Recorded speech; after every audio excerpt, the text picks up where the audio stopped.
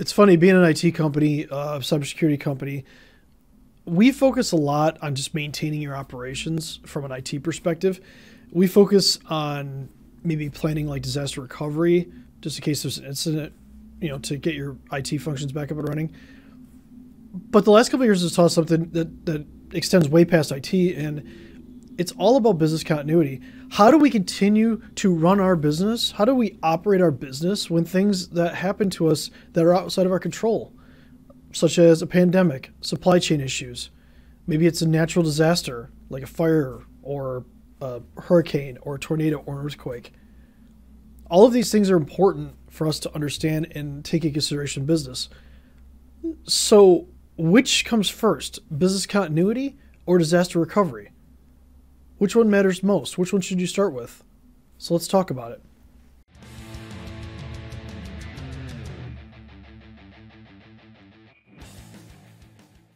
All right, welcome back. I'm Chris Burns from Techie Gurus. I know every week I bring you super exciting stuff. I mean, you get your coffee ready, you're ready, you're like, all right, I gotta watch that Techie Gurus guy. It's Tuesday morning, I'm ready. This is super exciting, and yeah, it's not. I realize that a lot of stuff that we talk about isn't super sexy, it's not exciting, it's not must-see TV. However, it is very important to your business. And this month, we're going to focus on backup, disaster recovery, and business continuity.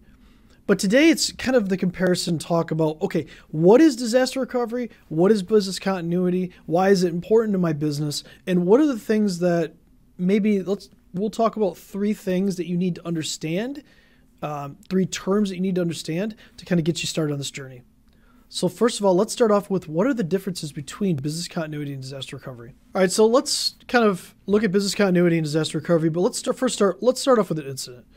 Ransomware's in the news. Let's just start with that. So you come into your office and somebody runs up to you and they're like, we can't use our computers. There's this message on there and it's going to say something like your files are all encrypted. You need to pay us Bitcoin to this wallet, blah, blah, blah, blah. You can call here, whatever. The point is your business is down. Your computers are all encrypted. There's nothing you can do.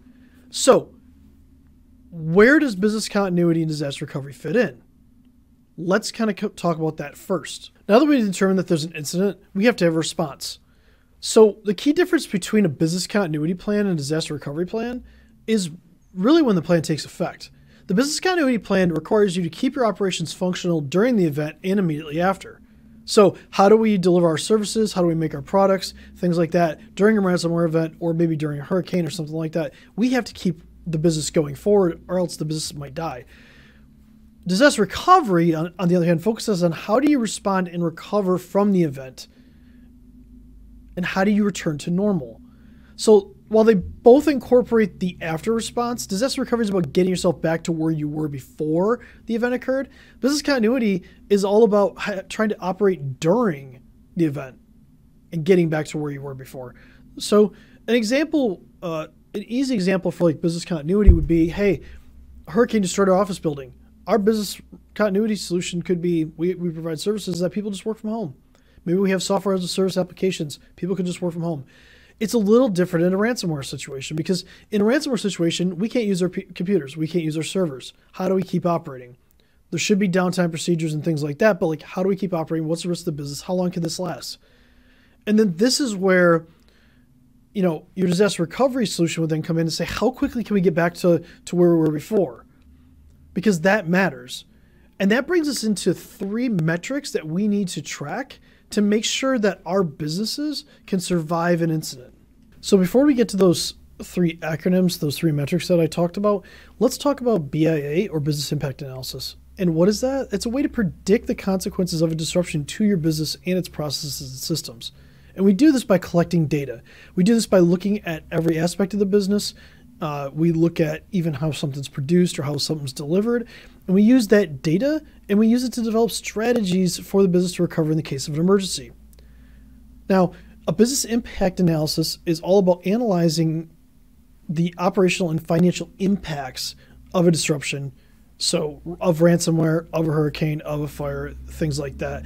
And it includes things like loss of sales and income, delayed sales or income, increased expenses, regulatory fines, contractual penalties for missing deadlines, and even to a loss of customers and their dissatisfaction with the delays. for our plans. And this is part of the business continuity. Now, as we move into that, there's 3 terms that we're going to talk about that are part of a business impact analysis, and that's going to be RPO, RTO, and MTD. So that's recovery point objective, recovery time objective, and maximum tolerable downtime. All right, now that we've got this exciting information out of the way, let's talk about RPO real quick. RPO is recovery point objective, and it's all about what is our data loss tolerance in our business. Now, it's used in business continuity, it's used in a business impact analysis to identify the maximum targeted period in which data can be lost without severely impacting the recovery operations. So for example, if the business could not lose more than a day's worth of data, the RPO has to be 24 hours or less. Now, it's very useful to help to determine the frequency of backups for a given system as well. So let's move on to RTO. So RTO is recovery time objective, and it's all about restoration goals. RTO is a term that's used in business continuity on the business impact analysis to identify the planned recovery time for a process or system which should occur before reaching the business's maximum tolerable downtime. So for example, if a business process could not be sustained for more than 1 day without normal operations, then the RTO should be less than 24 hours. So RTOs can be helpful in determining what kind of recovery and redundancy may be required in the business, whether you need a hot site or a cold site or something where you can move into really quickly to continue your business. So with maximum tolerable downtime, or MTD, that's referred to sometimes as maximum allowable downtime, or MAD. It represents the total amount of downtime that can occur without causing significant harm to your business's mission. So MTD is important to define so that continuity planners, when we're doing a business continuity plan, can select and implement appropriate recovery measures and procedures to ensure that downtime does not exceed acceptable levels.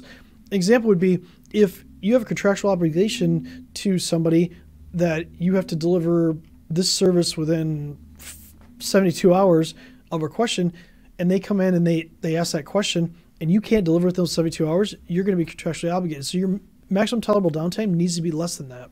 So let's talk an example of MTD, maximum tolerable downtime. So remember that maximum tolerable downtime isn't really a technical metric.